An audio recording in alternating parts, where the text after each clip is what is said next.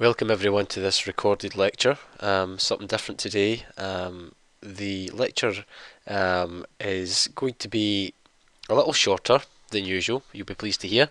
And because it's essentially going to be a case of me talking through the slides, but also as always, I will elaborate on some of the key themes, but it's different from being actually in the classroom environment. So when you're listening to this recording, be aware that it won't be as long as a normal lecture because we don't have the same form of interaction. However, be aware that under the lecture slides that will be posted on the Moodle site, there is a discussion board that is there for you to field any questions or points of clarification, or even any comments that you have on the material that I'll be talking about in this lecture. So basically the lecture today is to focus on the communication aspects of crisis management.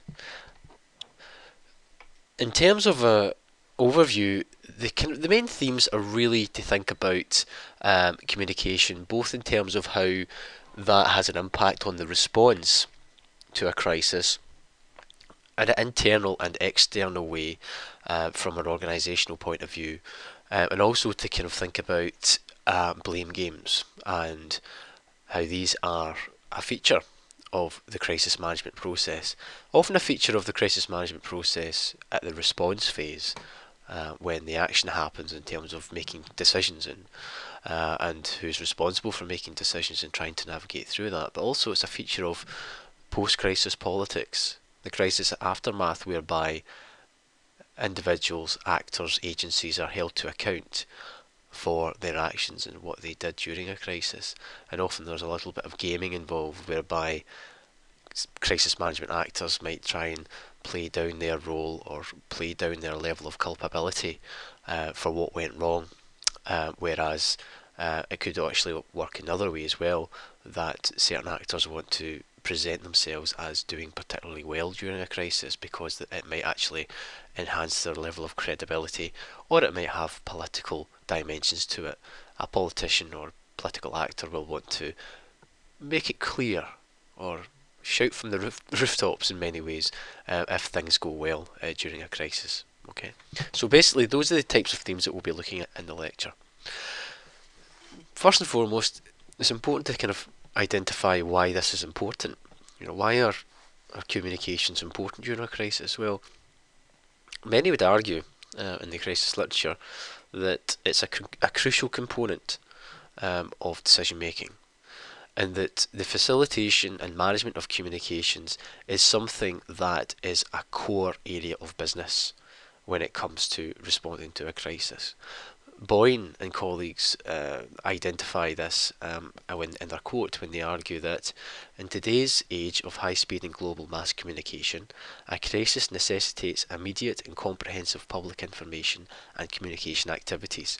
So simply put, governments need to tell people what's going on, what is happening next, and what it means to them. Failure to do so in a timely and authoritative manner opens up a Pandora's box of journalistic and web-based speculation, rumour, suspicion and allegations that can easily flame public opinion and sour the political climate. And these are very important dimensions, and also I think we have to bear in mind that these days, with the prevalence of social media, that there is an increased speed upon which information is demanded but also transmitted across different mediums, and I think that dimension is important to bear in mind in this day and age. But at any level, even before the advent of social media, there is a requirement for organisations to communicate in some way to the masses about what's being done to dampen uncertainty, to control the situation, to make societal actors feel that the government is responding in the most effective way. You might hear crisis actors talking about feeding the beast when it comes to the provision of information, and often what they refer to there is the media, because whenever there's a newsworthy item, a crisis is a newsworthy item, the media will want to get on top of the information. They will want to be able to be in a position of sharing information broadly with the public, and that means that the media can become quite intrusive and demanding in requiring that information. And feeding the beast is often what crisis managers refer to when it comes to actually just giving the media enough information for them to go away and to transmit that information in the most appropriate way. They might not convey all the information that the crisis manager has, but it's enough within that given context to kind of stem the demands from the beast, if you like, that is the media. But on the other hand, the media isn't necessarily something that can be regarded as a beast at all times, because the media can be a very useful resource for the government, particularly when it comes to providing reassurances to the public that things are being done. So you'll remember that after the death of Princess Diana in the mid-90s, that basically Tony Blair came out, the Prime Minister at the time, and said, you know, she was a people's princess. You know, he came out on TV to try and dampen the levels of anxiety amongst the public at that time, and the people's princess has been something that's became something of a dominant symbol, if you like, a symbol within language of conveying political leadership in many ways in response to that crisis.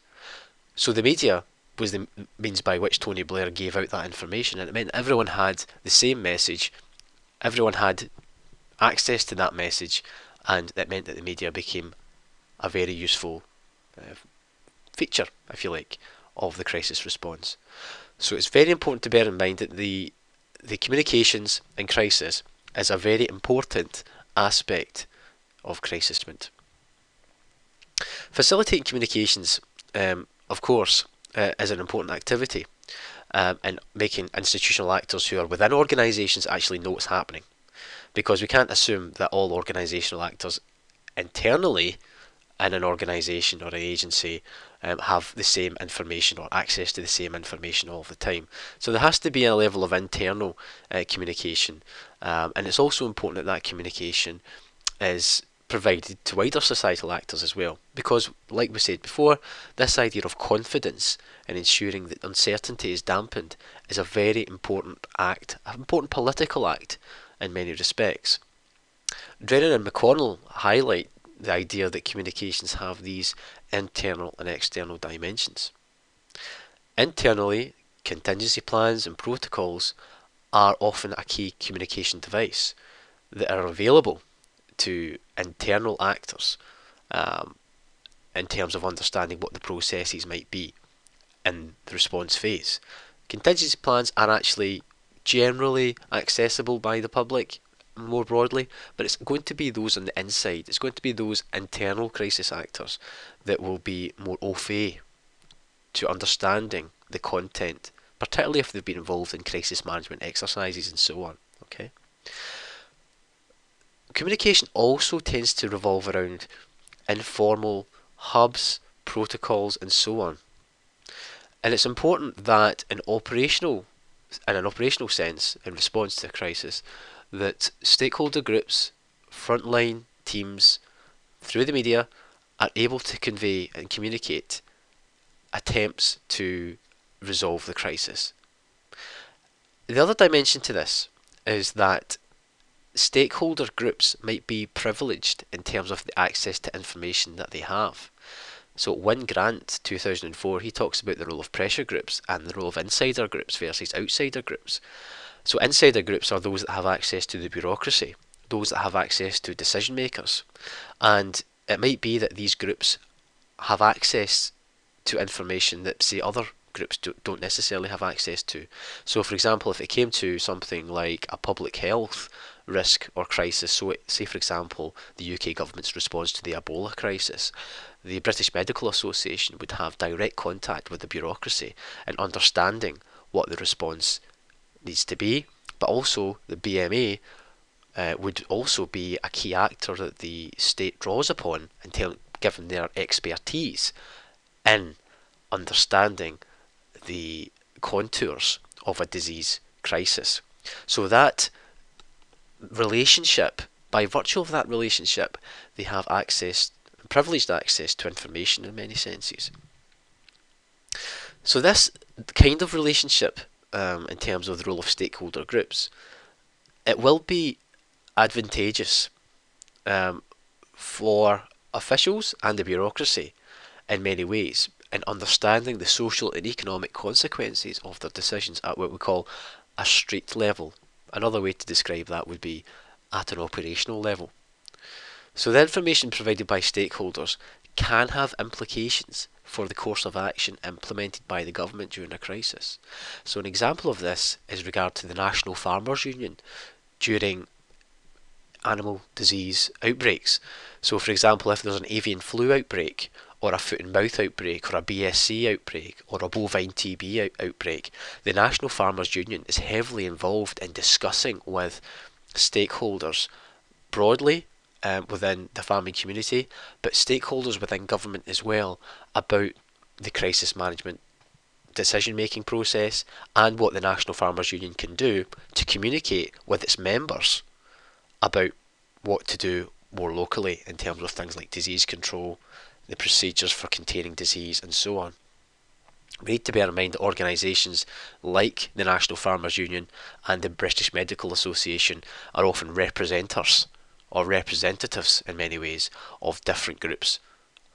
They're often a key forum, if you like, and convey the message from and to its members. So that's a very useful tool by the government, because they can actually call upon these actors to cascade information to its members and other actors.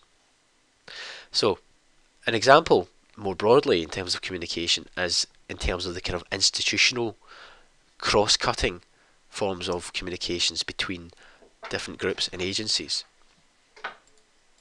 For example, those on the ground that might be affected by a disease crisis, such as the farming community, can be assured or provided with key information of unfolding events. And there's different mechanisms for this to happen. Of course, we have television, we have text messaging, we've got the internet and radio. SMS text messaging is something that the government, the UK government, has tried to enhance in many senses in terms of response to crises. They will require farmers, for example, to provide a mobile phone number so that they can actually have instant communication when there has been an outbreak or notification of an outbreak by another farm, and so on. But obviously these issues, there are issues here in terms of the extent to which these communication tools are effective, because we can't necessarily assume that all farmers have access to a mobile phone or access to a good internet connection or a good mobile phone connection. So there's a range of questions around the inequalities of communication and the extent to which communication can be just regarded as something that's there and accessible by all at all times. We can't necessarily assume that. McDrennan and McConnell identify that there are problems and challenges more widely in terms of multiple messages containing different forms of information. Information applicable to one area may be received by another but not necessarily applicable to another. Inappropriate communication tools might actually be evident. Like I say, it might be that there's a lack of internet connection across certain rural areas that make it very difficult for street level actors on the ground to get access to information. Okay. So crises really do put communications to the test. So I'll give you just an example here from Foot and Mouth. Interviews, parliamentary proceedings of the Select Committee on the Environment, and what we call the Anderson inquiry, which was the main inquiry into the foot and mouth crisis, showed that external and internal communications were flawed during the crisis. For example, a DEFRA official confirmed that hasty decisions had been made, and often on a non-transparent basis. That non-transparency is really not what you want to have when it comes to a transparent decision-making and communication process. So one of the recommendations to come out of the Anderson inquiry was that stakeholder engagement needs to ensure that the government is not out of touch in many ways with the industry. And what this actually highlights is that it's not necessarily about what happens in the crisis phase or in the decision making phase that is important here. It's actually what happens beforehand, in the relationships you build beforehand with the industry and the communications that you put in place from an early stage. Essentially what happened was the government during the foot and mouth crisis didn't actually understand how the industry operated, the agricultural industry operated, and that was really, really important in terms of putting in place disease control measures, because you have to understand how the industry operates, how animals are transmitted between different sections of the industry, how that might actually have an impact on your ability to control disease. So it's these types of communication that are important, and it actually taps into what we call intelligence gathering. Okay, so that's a key form of communication in the pre-crisis phase that, if you get it right, can help when it comes to the decision-making process at the response phase. So one of the interviewees who was responsible in many ways for dealing with and resolving the crisis from the kind of bureaucratic side of things identified that I have been in the game a little while now, and I have a duty to understand these processes and use them. They are there for a reason. In the old MAF, it was quite easy for hasty decisions to be made. Decisions would be made behind closed doors. Civil servants would decide what is good for the industry, and decisions would be made without being fully aware of the facts and not taking everyone's view into consideration. Things would go wrong, and the government would get the blame. So this really evokes a sense of Whitehall being quite inward-looking, not externally facing. That they know best. They don't need to communicate. They don't need to cast their stakeholder net more widely to gather up information about what to do during a crisis. That was a key problem for what was the Ministry of Agriculture, Fisheries and Food that was in place before DEFRA came along. So the lack of diffusion of information to stakeholders whose cooperation is essential in times of crisis, especially if the crisis has vast economic and social implications, was criticised by the Anderson Inquiry into Foot and Mouth. It went on to recommend that in the interest of all sectors, what they said was likely to bear the brunt of any costs should be properly represented and taken into account when designing policies options to control animal disease outbreaks. In other words, how can we ensure that when it comes to policy making, that we make sure that there's a representative process that underpins it, ensuring that it's not one or two actors inside the bureaucracy that are making these autocratic decisions for everyone. We need to ensure that the interests, the talents, the expertise of the actors involved and affected by a crisis are also part of pre-crisis planning and decision making. Okay. So furthermore, the inquiry indicated that wider stakeholder engagement is something that should be considered in the pre-crisis phase, and this was something that was raised by the Parliamentary Committee as well, into Foot and Mouth. You know, we have select committees in the Westminster Parliament that often have key subject areas of interest that they are in charge of, or that they have a remit over, and the Environment Committee, after the Foot and Mouth crisis, was very heavily involved in discussing the lessons that should be learned from Foot and Mouth. In terms of external communication, you know, with respect to the use of communications technology, journalists and members of the public told the inquiry team, the Anderson Inquiry team, that the website was frequently out of date and inaccurate. Farmers in Cumbria, which was a key, unfortunately a key area that was heavily affected by Foot and Mouth, told the inquiry that when it was obvious that the website was out of date or inaccurate, they would call the helpline, but the information provided by the helpline was no different to that of the website, because the staff were also using the same information on the website too. So there was a real issue there in terms of the extent to which information is updated and the extent to which that information is effective.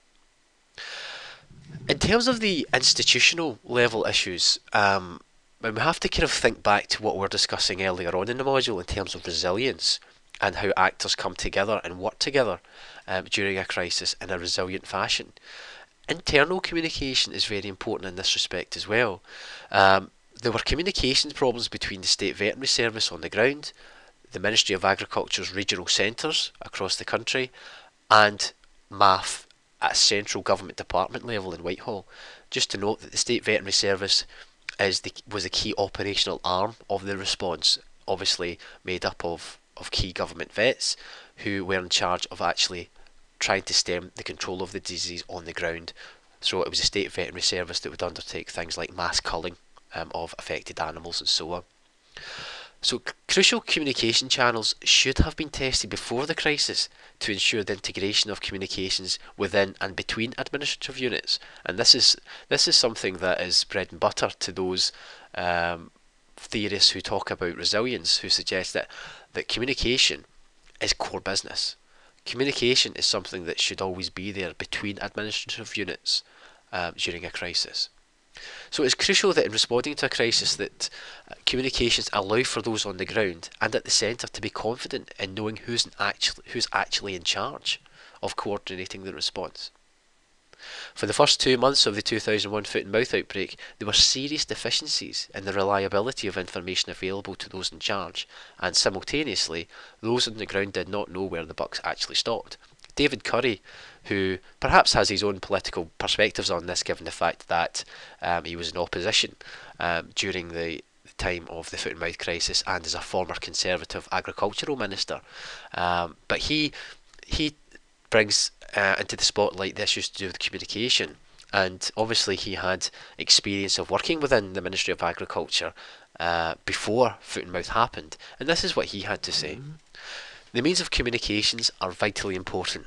Communications should be automatic and should spring into action as soon as there is a suspicion of an outbreak, and there should not be delays. What went wrong with the lines of communication from when the disease was suspected, and the speed of the response and the volume of the response? The reason that went wrong was idiot things like someone being away on a Friday.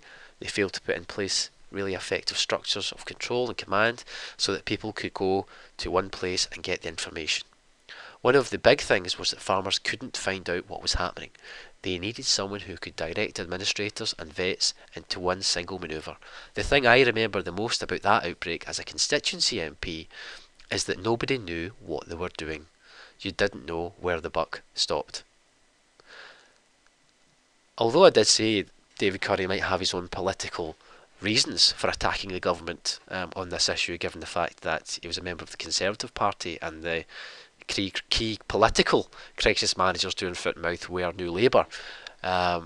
Nick Brown, who was the New Labour minister in charge initially even of responding to the foot and mouth crisis, did also admit that there were key links that were weak in communication systems, and indicated that communication systems in Whitehall were not fit for purpose in 2001.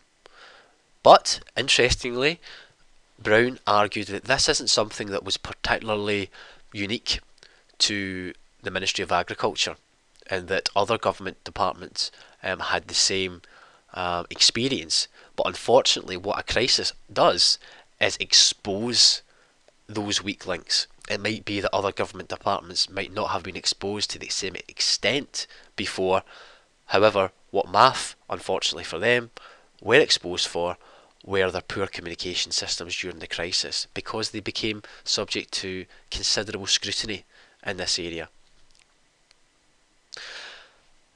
That's foot and mouth, but some of these themes will be of relevance to the case studies that you've identified to look at for your assignments, and it's something that you might want to reflect on, because in any crisis, often a lesson learned or something that's identified by a parliamentary committee or an inquiry report is often to do with how a communications operated at an internal and external level.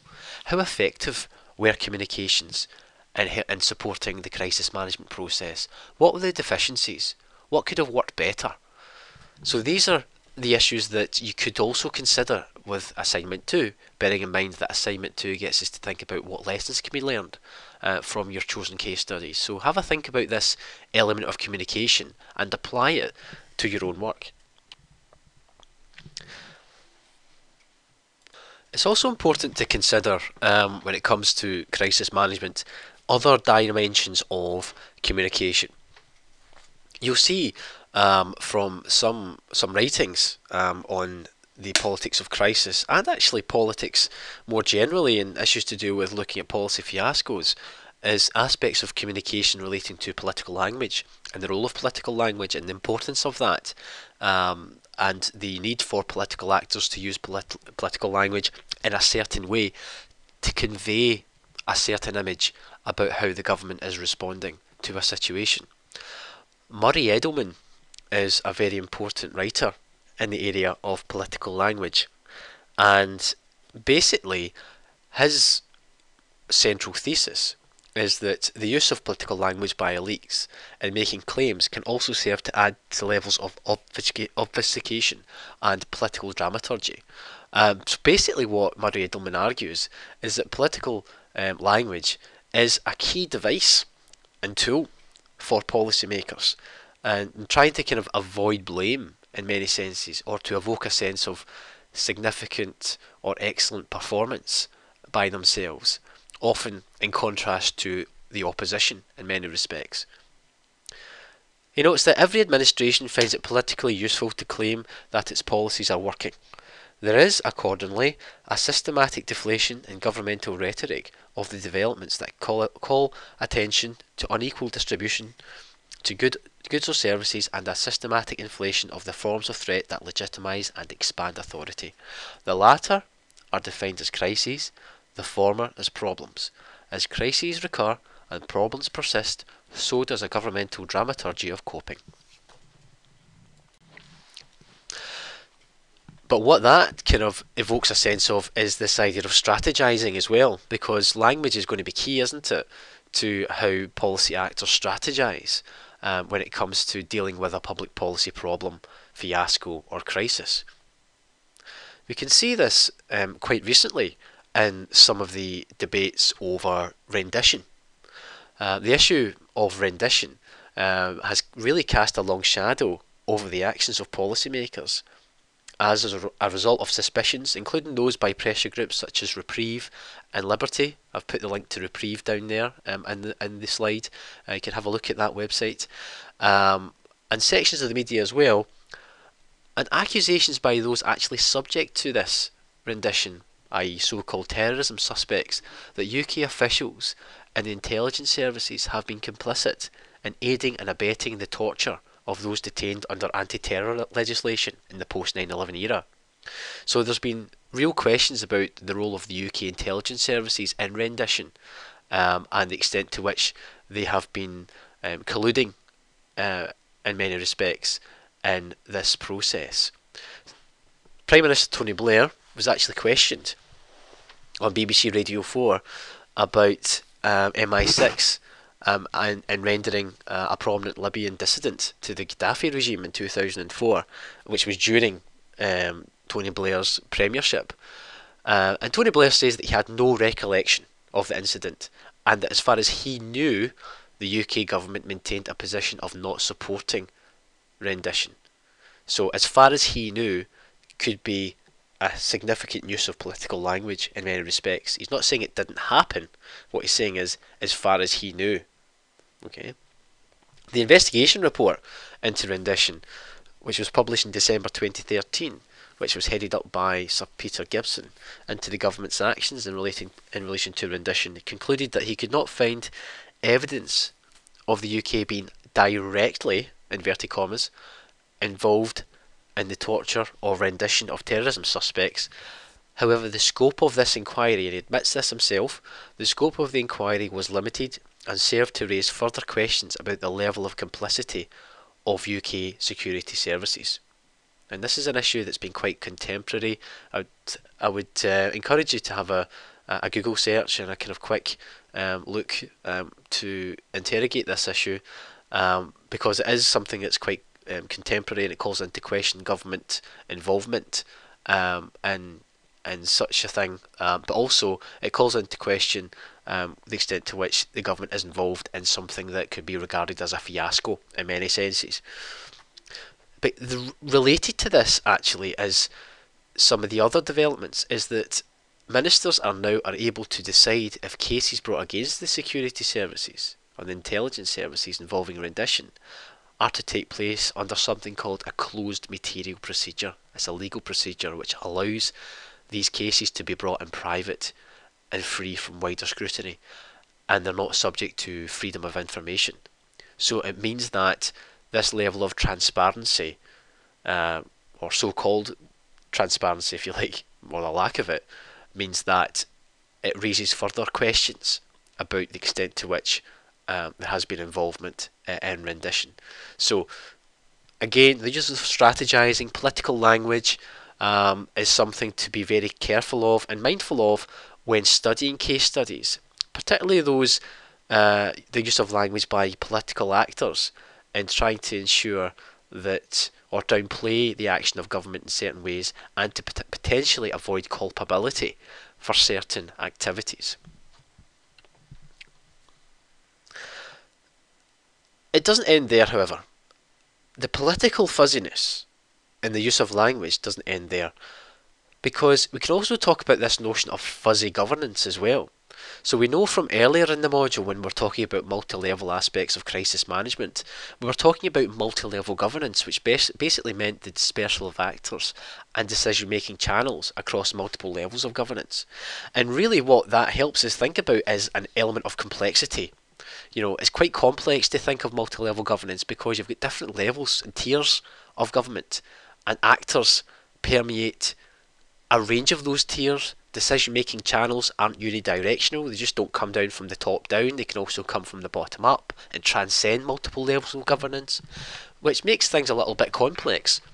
And actually in a recent article, and which is on the Moodle site and is a key pre-read for the seminar next week, is by Batch and colleagues who basically discuss the transport policy, and specifically discuss transport related carbon reductions in response to the Climate Change Act 2008. And basically by using this lens of multi-level governance, they look at the carbon plan that came out of the Climate Change Act, and they basically argue that the carbon plan exposed the existence of a governance vacuum between the statutory targets associated with climate change and a very weak devolved implementation system. Okay, so the implementation system wasn't strong enough and needed to be strengthened. But the main point for us here isn't really about the intricacies of the carbon plan. It's actually about the wider questions that Batch and colleagues raise, is this idea of fuzzy governance. Because fuzzy governance can lead to fuzzy accountability, which can make it very difficult to hold actors to account if they exist within a complex network or a complex process. It becomes very fuzzy. So this fuzziness can lead to ambiguity. So is this ripe, therefore, for blame gaming? And this is a key aspect of the politics of communication, this idea of blame gaming and culpability avoidance. So the blame game has been a recurring feature of post-crisis politics in many respects. The blame game refers to interactions between actors who seek to protect their self-interests rather than to serve the common good. And you'll see this in the literature, and references have been provided here. So the blame game involves interactions between two sections of actors, or two sets of actors. So the blamed on the one hand and the blamers on the other, right? Including the blame shifters and the shiftees, right? So it might be that when things go wrong, that policymakers accept responsibility and embark upon changing the situation. But however, Brandstrom and colleagues argue that most policy actors and policymakers will try to avoid being linked to a problem, and if they come under criticism for alleged policy failures, then they will try to escape blame and deflect it onto others. So the party then the party then accused will also engage in a process of deflection. So this develops into a blame game, which represents a verbal struggle between protagonists inside and outside the government about the allocation of responsibility for negative events. So this is a recurring feature of the politics of the crisis aftermath. These defensive attitudes by actors inhibit change in many respects as a result of the fact that such behaviour deflects due attention from poor performance management and learning systems within public institutions. So blame games can lead to defensive actions, which those defensive actions can get in the way of getting to the root problem, get in the way of identifying the lessons that should be learned for the future. There are also key blame game settings in many respects that often take place within political institutions. We can regard the mass media in many respects as an institution in some senses, but in more traditional senses, parliaments, we can see how actors are called to give evidence and to account for their actions within parliamentary settings. It could be within the plenary chamber within the House of Commons. You might see that at Prime Minister's Questions, where opposition parties put questions to government ministers and the Prime Minister over what their actions have been in resolving crises. We can see it within the parliamentary select committees as well. We've already talked about the Environment Committee, but also the Home Affairs Select Committee has been very useful in terms of calling into question the role of officials within, say, the Home Office or the Borders Agency for certain actions that they've undertaken with regards to things like border control or the investigation into historical sex abuse within certain departments and certain establishments. And the parliamentary committees have also been very useful in terms of the role of the Public Accounts Committee and the Public Administration Committee in terms of calling into question the decisions of agencies and officials in terms of how they've used monies and public money with regards to their departments and what they've basically used public money for. Basically, the main theme here is that parliaments are often a key forum for accountability. Although they're a key forum for accountability, it might actually be the setting in which blame games actually happen. Inquiry settings are something that we will come back to in a future lecture, but simply an inquiry, by virtue of the fact that it's been set up, means that it's investigating something. It's investigating what went well, what went wrong during a crisis situation. It'll often be during the process of giving evidence to an inquiry that political actors will see the opportunity to undertake a process of culpability avoidance and blame games in many respects, because the findings of an inquiry can make or break a political career in many respects, and we'll come back to that in a minute. The mass media, of course, obviously, media often has political leanings, as you know. We have social media that is something, via Facebook and Twitter, that gives instant information to the public, and blame games can happen within those forums as well. Mass media, we have journalists who undertake investigatory forms of journalism who might try to uncover certain actions and things that have went wrong. So the MP's expenses scandal is an example of that, where the Telegraph took a significant role in exposing the actions of politicians and the misuse of expenses. But often what you would find is those parliamentarians who had been accused of using their expenses in the incorrect way, they would often turn around and say, well, it wasn't me, it was the system that allowed it to happen in the first place. So it's not my fault, it's actually the process that underpins the expenses system. So, there can be an element of, not taking individual personal responsibility for your actions if the system itself allows for those actions to happen. But those political actors accused, will make sure that they identified that it was the process, it was the structures, it was the system that was at fault rather than those individually, particularly if they've got a stake in whether or not they're found out for what they've been doing. So culpability avoidance, blame games can happen within a range of different settings. So this issue of accountability is important, and I would encourage you to look at some of Richard Mulligan's work, who discusses the nature of accountability and the different ways of understanding this concept. Boyne and colleagues often also discuss the links between accountability and post-crisis learning. They note that accountability forums such as parliaments and committee settings often take an explicit interest in encouraging the government to draw lessons for the future, but that's all set within a process of accountability. But we'll come back to the issues to do with inquiries and accountability later in the module. Just to say a few more things about blame games. Another source that I've basically asked students to read in advance of the seminar next week is the Brandstrom and Cooper's analysis of the politicisation of policy failures, because it gives us quite an interesting insight into how policy failures are politicised. And they also identify this following point, that accountability and blame assignment affect the political realm if during the reconstruction process the incident is recast as the product of failures of public officials or agencies. This involves specific temporal, spatial and causal representations of the problem, which highlight the responsibility of some and minimise the responsibilities of others. So that's what they kind of identify as an important theme here in the politicisation of policy failures. But it's important to bear in mind that even in so-called non-crisis studies in the social sciences, the importance of blame games have been identified.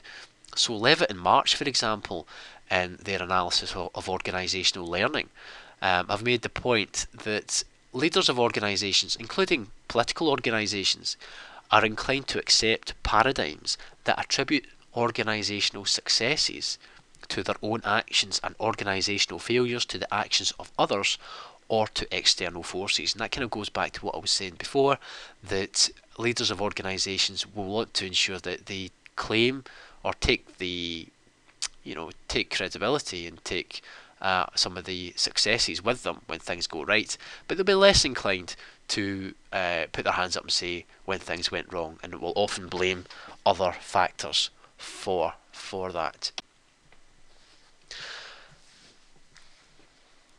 Christopher Hood is an important scholar who has analysed the processes of blame games, and also analyses risk management within government and risk within the public sector.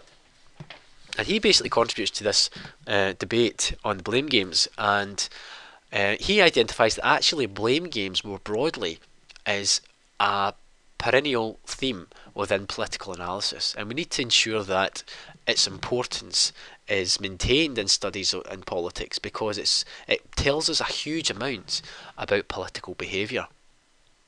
He goes on to argue that the literature of political science suggests three ways in which politicians or other public officials can try to limit or avoid blame. So he identifies three levels. Firstly, presentational strategies. This is known as spin doctoring or impression management. This is when often official holders use justifications, excuses, diversionary tactics and so on. So somebody that would be regarded as a spin doctor, that's probably most well known as being a spin doctor during the New Labour government, was Alistair Campbell, and he was often accused of using diversionary tactics and presentational strategies in trying to spin bad publicity into good publicity. Policy strategies is another level here.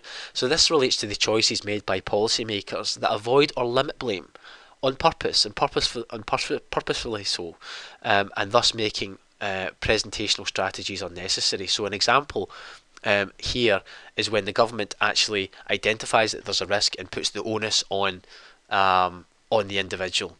So, for example, with regards to fire safety, there can be succinct messages like, when it comes to using a smoke alarm, you'll often hear the phrase, excuses kill, fit a smoke alarm. So this is where policymakers can, by virtue of the fact that they're putting responsibility on the individual, is to limit blame on themselves by saying, look, you have the responsibility to fit this smoke alarm. It's not the state's fault if you don't do that. We've told you to do that, so the onus is on you. Okay, so that allows for blame limitation. There's also agency strategies. So this is when policymakers make a measured choice in organising or even orchestrating particular institutional arrangements that are expected to avoid blame. So for example, by delegation.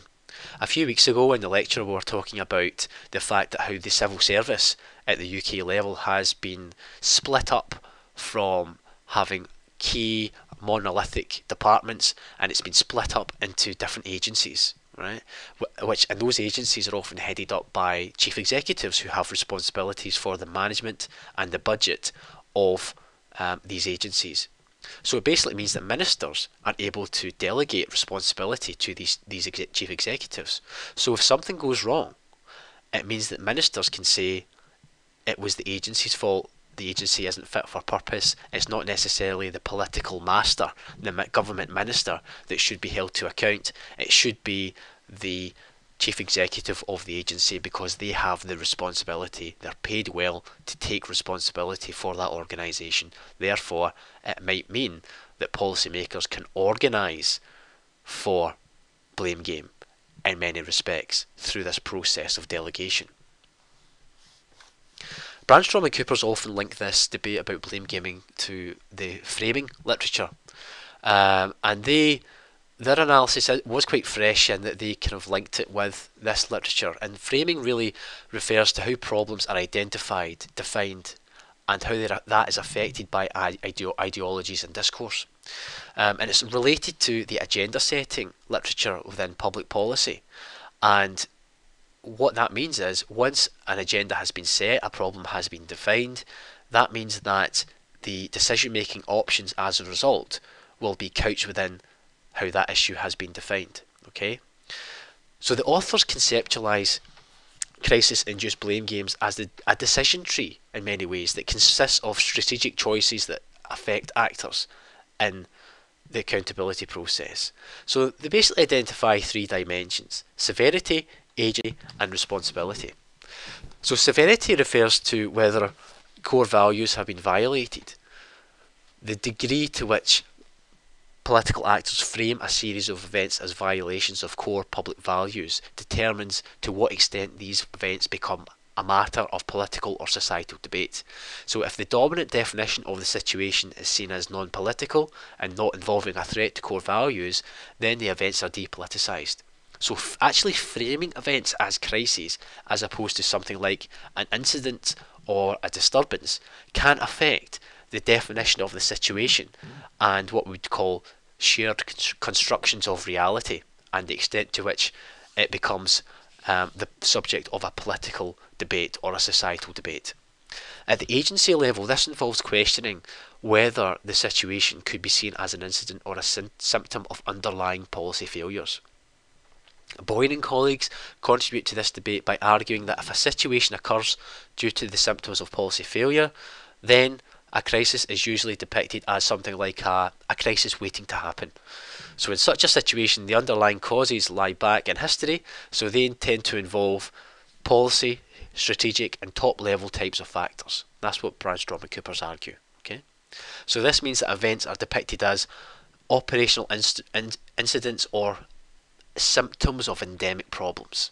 Okay, so this is something that's been creeping, a creeping crisis that's just been a crisis waiting to happen. Some may actually argue that the global financial crisis could have been a crisis waiting to happen because the credit bubble burst in many respects. Was that something that accumulated to a critical point? Maybe the underlying that was a failure to regulate the financial system. So that lack of regulation led to a bubbling away of this risk, and this risk became a threat, and the threat became a crisis. So it became an endemic problem in many respects. Responsibility is another level, which refers to when defenders or accusers of controversial policies use framing techniques to support their claims. So, for example, this begs the question of whether events were caused by an actor or a network failure, for example. So this can have implications for lines of accountability and for blame game dynamics. It kind of goes back to what Batch and colleagues were talking about in terms of fuzzy governance, and that network failure can actually make accountability processes quite difficult and can actually exacerbate the opportunity for blame. Just at a qualitative level, just from some of my own research, and this is from my book that will be published in summer, which I've put a link to on the reference list, so if you're feeling really interested, you can always buy it when it comes out.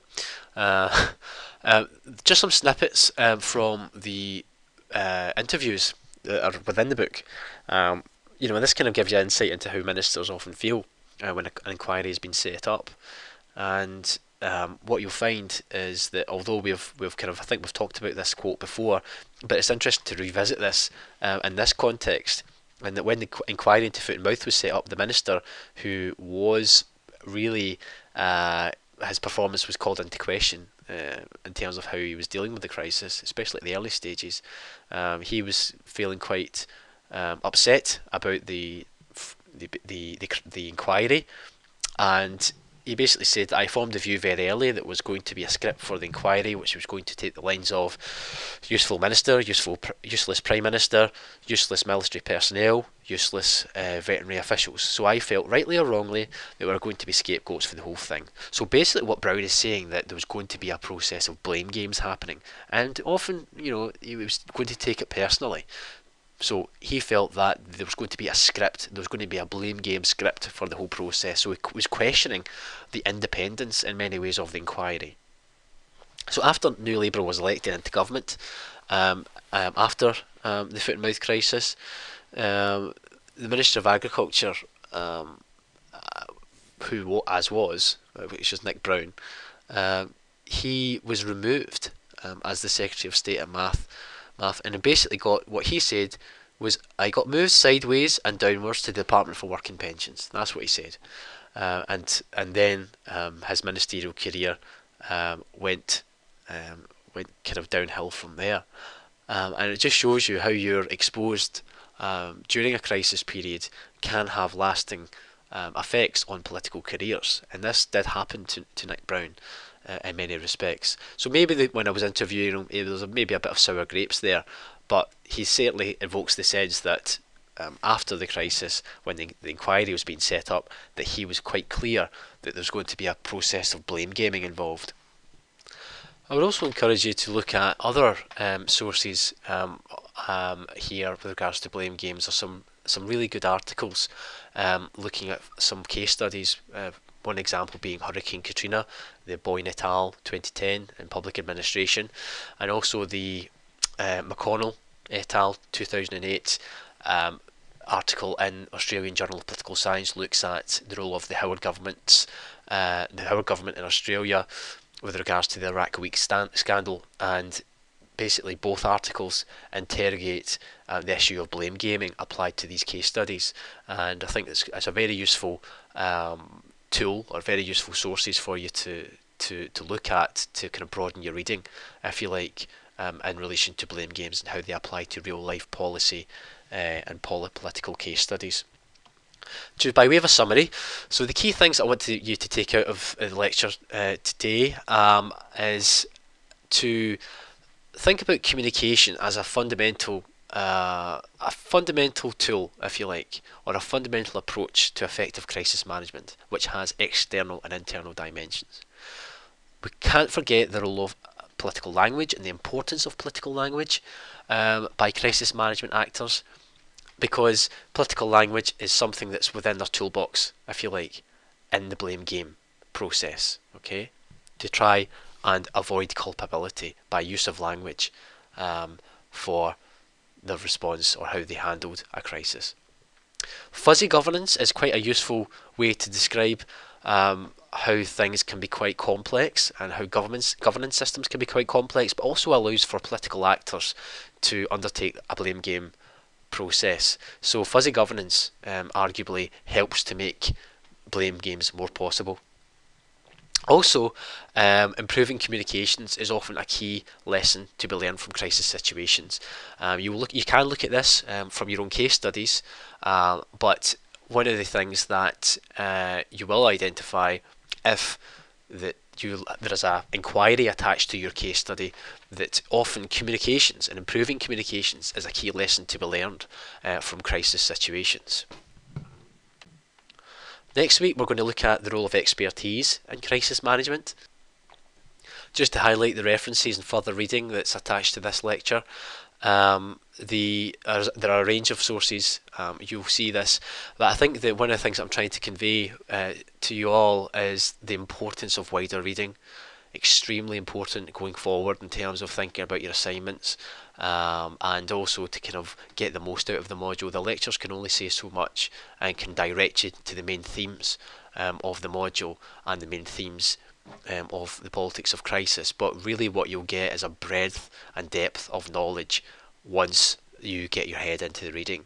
And also I've taken the opportunity to provide the reference to my own text there, so keep your eyes out during the summertime. If you really want to read more about animal health security and crisis management, then go ahead and do so. But broadly, I think that it's important for next week to really get into the directed reading that I've provided on Moodle for you. There's 3 articles there that I want you to focus your attention on for next week in preparation for the seminar. The details are on the Moodle site. Also, I've provided a discussion board for this lecture specifically, so if you have any questions or queries or points you want me to ask me about, please feel free to post onto that forum that's attached to this lecture on the Moodle page. Thank you.